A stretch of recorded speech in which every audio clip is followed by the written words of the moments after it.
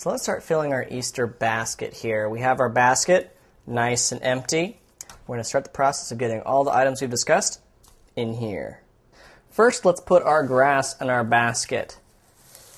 You can either kind of do this individually in strands, or like I like to do it, I like to kind of tear it out a little bit, make sure it's not one big clump, and then to put it in here.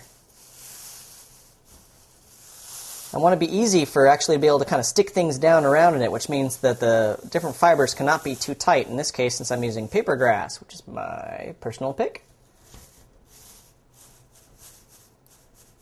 Okay, after you have like the grass has like a nice bounce to it, kind of fluff it up a little bit, almost like you're fluffing up potatoes if you make them. Well, the instant variety.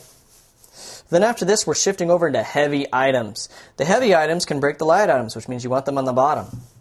So first off, the heavy items that are wrapped up. So like if you have some baby carrots, let's stick them in the side here.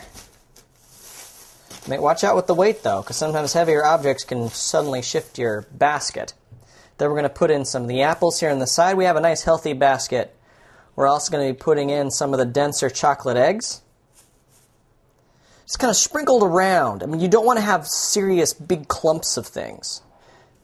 Put in some smaller ones here. We're also going to have our chocolate rabbit kind of back over on the side here.